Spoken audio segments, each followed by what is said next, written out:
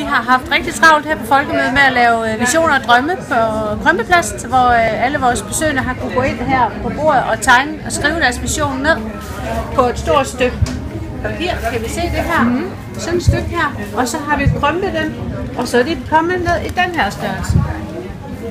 Har det været en succes? Det har været en stor succes, og det har været helt utroligt, hvad børn og unge mennesker og voksne er kommet og sagt de her visioner og drømme.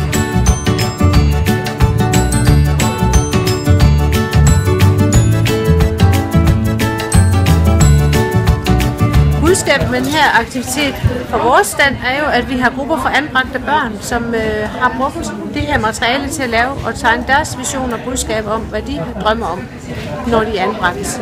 Det kan være at se mor og far mere, det kan være at gerne flytte hjem, og det kan være, ja, de har jo drømme og ønsker som alle andre børn. For eksempel at blive verdens bedste fodboldspiller.